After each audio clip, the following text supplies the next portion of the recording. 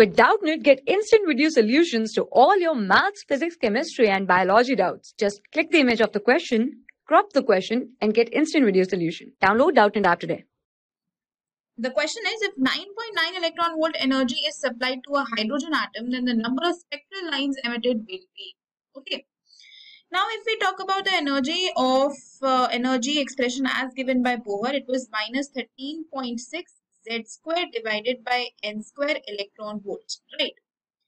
Now, for a hydrogen atom, En will be minus 13.6 divided by N square electron volts, because for hydrogen atom, Z is equal to 1. The atomic number is equal to 1, right? Now, if we supply 9.9 electron volt of energy, what will be your energy now? It will be the energy in the ground state, right? If we talk about the energy of hydrogen in the ground state, that will be minus 13.6, 1 square electron volt, which will be just minus 13.6 electron volt only. So if you supply 9.9 electron volt, it means that this is the ground state energy of hydrogen and you are supplying 9.9 electron volt. So this means the energy is going to be equal to minus 3.7 electron volt, right? And also we know that for a hydrogen atom, the energy is equal to 13.6 divided by N square, which is equal to minus 3.7. Minus and minus will get cancelled out. N square will be 13.6 divided by 3.7. So from here on solving, we will get the value of N nearly equal to 1.9. Now, if you look at the value of N, that is a decimal value. And N represents the orbit, right?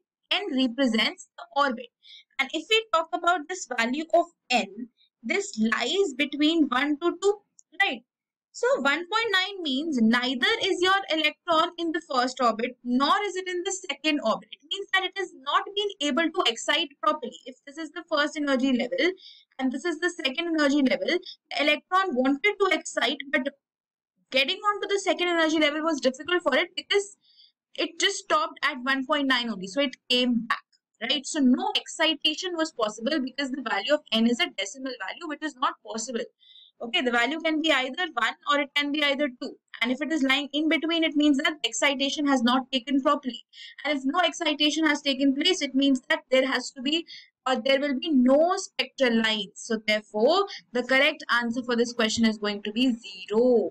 Because of this value of N being a decimal, it lies between two N values, two orbit values, but it is not properly in any of the orbits. So it has not been excited properly, and therefore the number of lines will be 0, and that's the correct answer for the question.